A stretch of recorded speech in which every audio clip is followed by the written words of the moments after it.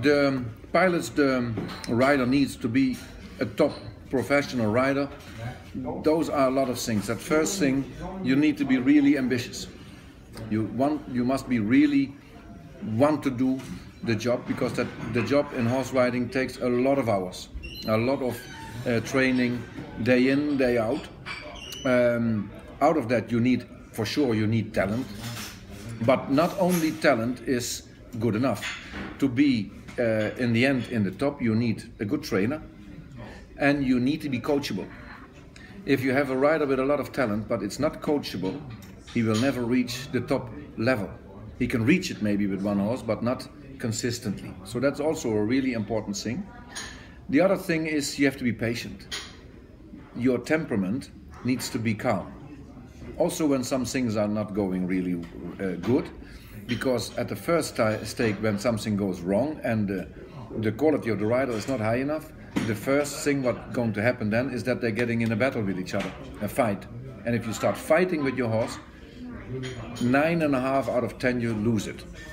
So all those things what we mentioned now are already really important, but also on the other side it's a gift that a rider needs to have with feeling, and also with an eye of the distance. And a lot of riders, the good ones, have it. They can come out of a long way with maybe 10, 12, 14 strides, and they can stay in the same rhythm and they have the distance they want. You also have riders who have more problems with that, getting that by 8 strides. You also have riders who have it by 4 strides. Okay, when it gets later than that, it's already for top level, then it's already more difficult.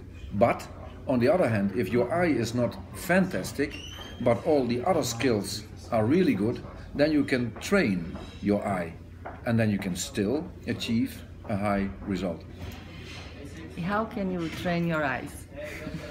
By practicing, doing. There's things also what we do here with the cavalettes on the ground, with poles on the ground, on circles, on long ways, that you find at the first thing what you need to learn is to control your rhythms. That when you are in the canter, that you can control the canter, from 5 kilometers, 8 kilometers, 10 kilometers, and so on.